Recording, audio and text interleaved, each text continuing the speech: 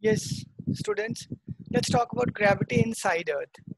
So, we've already understood that, let's say,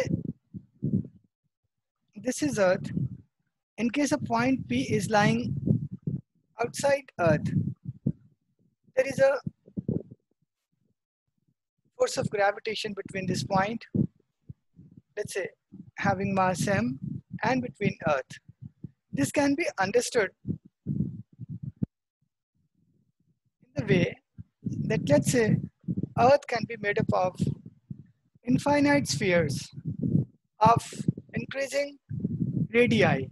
So here the smallest sphere with radius r is equal to 0 lies at the center and the biggest one at the surface. So each sphere could be thought of having its mass in the center attracting this point. So the force exerted by each sphere on this point comes equivalent to the entire mass of Earth. Consider that the entire mass of Earth is concentrated in the center. That mass may be m, and which is exercising force F on this point mass P. So again we can say these are the force between 2 points, right? So that force could be written as G into m into m, where m is the mass of the Earth divided by, in case we assume that this distance h is very insignificant as compared to the radius of the Earth, which is RE. So we can say this is divided by RE square. Actually, it should be RE plus h square. This is h, right? So this is understood. We already know this. But we want to talk about what is the force the point experiences when the point is inside the Earth. So here we assume that the Earth is to be a perfect sphere, which it is not. So now let's say this is the center of the Earth and the point is somewhere here. So this is a sphere of radius r. This radius is, let's say, r, and here is our point of mass m, right? So now there are two things. If you talk about the force of attraction between the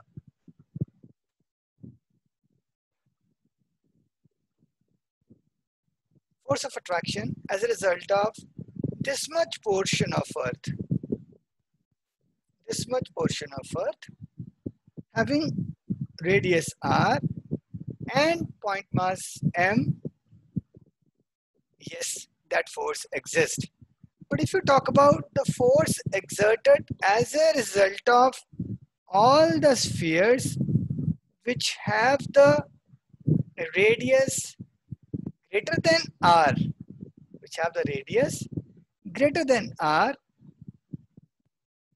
these all spheres, including the sphere which is at the radius of the Earth, they are not exercising any force on this point mass. In other words, you could say that if you have a hollow sphere, they are not able to exercise or influence any force on gravitational force on any point mass inside them. So now we're not really concerned about the mass of the Earth above this point, which I've deleted. We are concerned about the mass of the Earth concentrated below this point. So we want to see what is the force of gravity on this point M, which is, inside the Earth, right?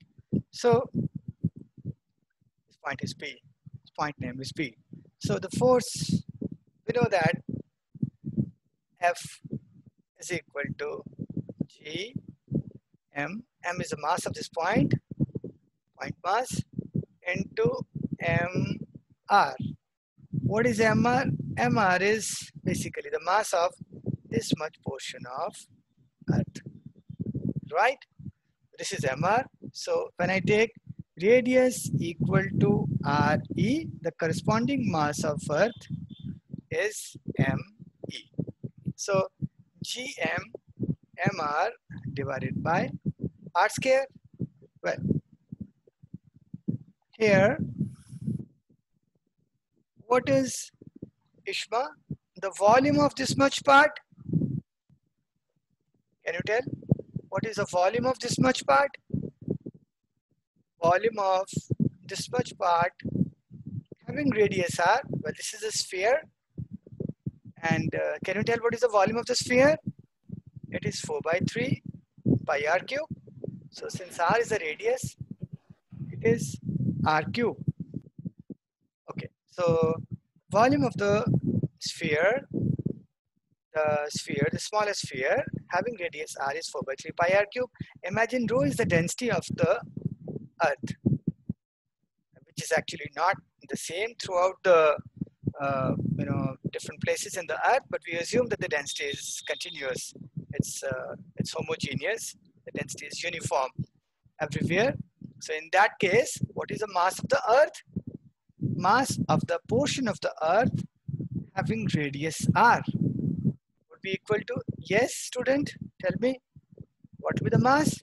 So density is volume into density. Correct. So that will be 4 by 3 pi r cube into rho. Is it right? Is it right? Hello, student. Is it right? 4 by 3 pi r cube into rho. Yes, sir. This is the mass Yes. of this much portion of Earth. This is the mass of this much portion of Earth. All right, guys. So if this is the mass, then what will be the mass of Earth relating to this formula? So it will be 4 by 3 pi what? Which are? Now I will take RE. RE. You're getting it. You're getting it. Very good. RE cube into rho. Is it right, Ishma? This is the Yes, sir. mass of the Earth. All right. So be very careful. Now force is equal to, we can say force is equal to, I'm talking about this formula. G into, tell me, keep telling me. G into M divided by R square into, please put the value for MR. MR. This is MR. This is MR. Tell me. So what about the density? I have a doubt. What? Yes. What is it? You want to know So the meaning of density of no, the density of the smaller sphere will be less now. Why are we taking the same density in both? Density, we have assumed all the density of the Earth is same. Density of complete Earth is same, we have assumed. We've just assumed the density everywhere we are assuming is uniform. Okay, density is uniform everywhere. It's same density, whether you're talking about density of the shell or whether you're talking about the density of this sphere having radius r. The density is same. That is rho, mass by volume, right? So tell me what's the value for mr now? It is 4 by 3. 4 by 3, come on. Pi r cube into rho. Is it right? We're just putting this value over here. All right. Let's be fast. So once we have done this, now be very careful about the next steps, because there's a lot of confusion in the book and there is a mistake also in NCERT book. So Nishma, from here, can I say what's the value for 4 by 3 pi into rho? What's the value of this? Please tell me. 4 by 3 pi into rho from this equation. 4 by 3 pi into rho. Can I say this is equal to mr 4 by 3 pi upon into rho mr divided by, tell me, r cube. by 3 pi into rho. Okay, I request you to take from this equation. From this equation, 4 by 3 pi into rho is equal to, I'm sorry, then it will not be mr, then it will be what? me me divided by, tell me fast, re cube. cube. Oh, that's good. That's good. Is it right? Is it right? Yes, Okay, sir. 4 by 3 me divided by re cube. Okay, that's good. That's nice. So f is equal to now, tell me, now f is equal to, force is equal to g into m divided by r square into, please put the value for 4 by 3 pi rho. So what does this become? Please put the value for 4 by 3 pi rho as this value. So what does this become, Ishma? 4 by 3 pi rho is equal to me divided by re cube. Is it right? Yes, sir. Into 4 by 3 pi rho into r cube. R cube. Oh, that's good. R cube. Is it right? No doubt in this. So this is Yes, equal sir. to, I can say, g into m into what? Tell me. me g me into r cube by r square is r and divided by re cube. Is this right? Is this right? F is equal to g me into r divided by re cube. See, you agree with this or not? I've explained every step. See here, gm by r square and r3 minus r raised to power 3 minus 2 is r, right? So this is me divided by re cube. Is it right? Is this right? Yes, sir. This is right. Now see, you got a wonderful result from this. What? There can be a question in the board also. You know, on the surface, what is force of gravity if the point P is not here, rather it's on the surface? Number two, when the point is at the center, this equation beautifully tells you in mathematical language that the force is decreasing as you are, coming towards the center. It's decreasing because R is decreasing. R is constant, G is constant, mass is constant, Ishma, mass of Earth is also constant. Force is directly proportional to radius. Which radius? R. That means the distance of the point from the center. As this is increasing, this R. So force is also increasing. And as R is decreasing means the point is coming from, when R is decreasing means the point is coming from the top towards the center. This is the meaning of R is decreasing. Am I right? Because we have taken R as distance of the point from center of the earth to some point in the earth, maybe in a mine, which is deep dug, and which is at a distance of, this distance. This distance is RE minus R. Am I right, students? Am I right, Ishma? So now, on the surface of the earth, Ishma, on the surface of earth, what is the value for R? This R. So I'll write this equation Radius once of again. Earth. That's good. That's good. You're right. F is equal to, say the equation once again. G m of earth into R divided by Re cube. Is it right? So on surface of earth, on surface of Earth. R is equal to, as you said just now, radius of Earth, right? This is R. And when you go towards surface of the Earth, this R becomes equal to radius of Earth. So what's the value for F? So F is equal to G M M E and divided by R E square. So this is exactly what had been predicted by universal law of gravitation. Is it right? And imagine if R is equal to 0. R is equal to 0 means the point said the point mass is at, yes Ishma, center of Center. of Earth. Earth. So see that the F becomes equal to R is 0. So put value of R here, F becomes equal to 0. We have mathematically proven that force of gravity at the center is big 0. Ishma, if force is 0, if force is equal to 0, that means m into g is equal to 0. Mass can never be 0.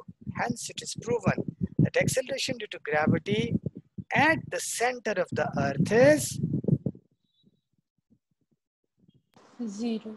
0. That means there is no acceleration.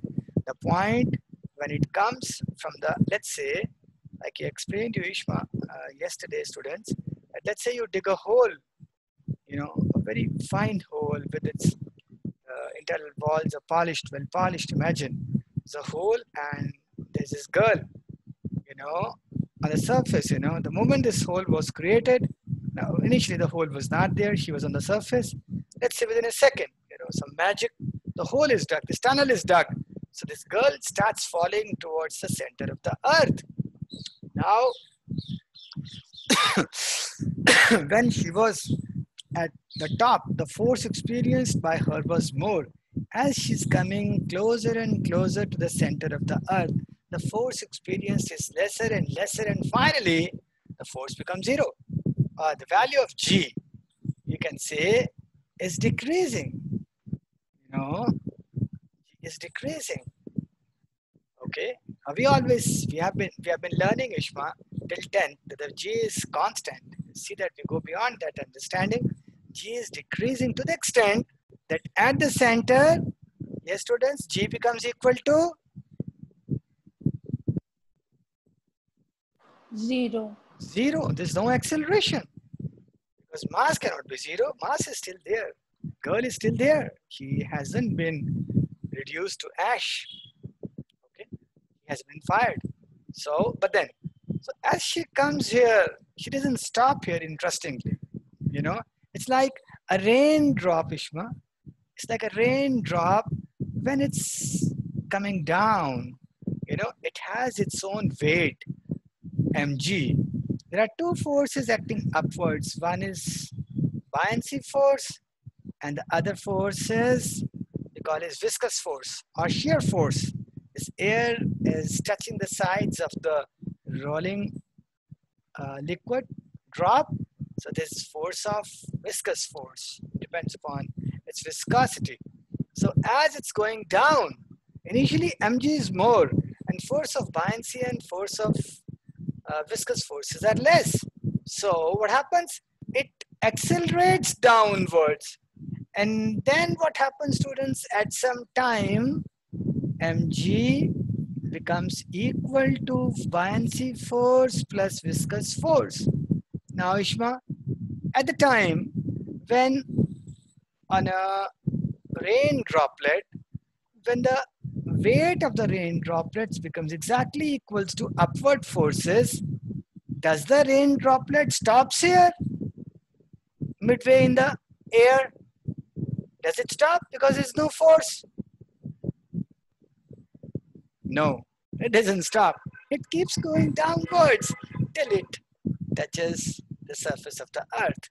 Same, this girl here there's no force, but she keeps going the other way. So she goes, then again comes back, goes, again comes back, goes, and again comes back. So that is the creation of a oscillatory motion, or rather you can say a reciprocatory motion. This is all about, students, how G is decreasing as you are going from the surface of the earth towards the center. Very interesting thing, students. Now we're going to discuss. See, so interesting. This is your earth. We have learned as you are going towards the center, your G is decreasing to the extent that at the center G becomes equal to 0. Another interesting thing, as you go up, G, yes Ishma, now G will increase or decrease? Any guess?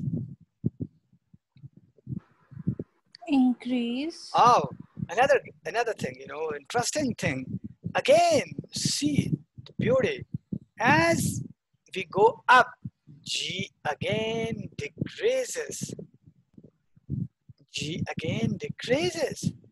So we end up understanding that the value for the G is actually maximum at the surface of the earth. Surface of earth.